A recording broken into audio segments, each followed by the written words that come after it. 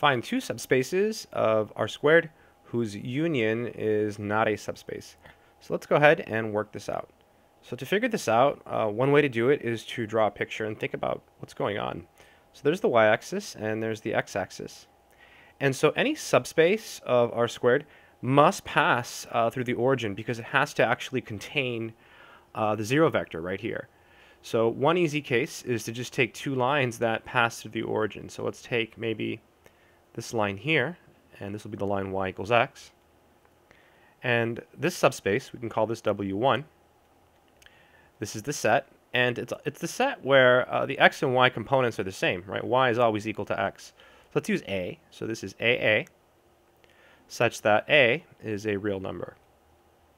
So this is certainly a subspace of R squared. It obviously contains the zero vector because you can set A equal to 0. And it's closed under vector addition, and it's also closed under scalar multiplication. So this is very easy to show. It's a good exercise. Let's think of another simple subspace. How about this one here, right? The line y equals 0. So the x-axis, right? So the line y equals 0. So the red line is y equals 0, and let's call that subspace W2. And this is the set of all vectors whose second component is 0. So the y-coordinate is 0. So we can write this as, say, B0, such that B is a real number. And again, it's very easy to show that this is a subspace. It passes through the origin, so it does contain the zero vector. And you can see simply by setting B equal to 0, you get an element of W sub 2. It's closed under vector addition, and it's also closed under scalar multiplication. So what we're going to do is we're going to look at W, which is the union of W1 union W2. And the claim is that this is not a subspace. Let me rewrite this.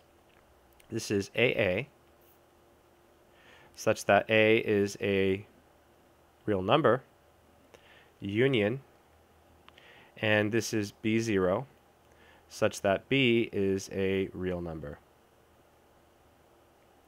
And we're going to show basically it's not closed under vector addition, right? Because it obviously contains a zero vector because the zero vector is in both of these sets. They're both subspaces. So condition 1, which says that it's non-empty, well, it's certainly non-empty, right? So we can't use that to show it's not a subspace. This should not, though, be closed under vector addition. And intuitively, here's why. Let me use a different color. Let's try this one. Say I pick a vector here, and I pick a vector here, and I add these two vectors up, the resulting vector may or may not be on this line, right? So let's take two simple vectors. Let's try 3, 3. I'm just making these up on the spot. I actually haven't done this problem. Take 3, 3. That's in here, right? So it's certainly in W. And let's see, take 1, 0. That's in here. And so it's in the union, so it's certainly in W. So both of these guys are in W. But let's look at 3, 3 plus the vector 1, 0. So let's see, this is 3 plus 1, which is 4, and 3 plus 0, which is 3.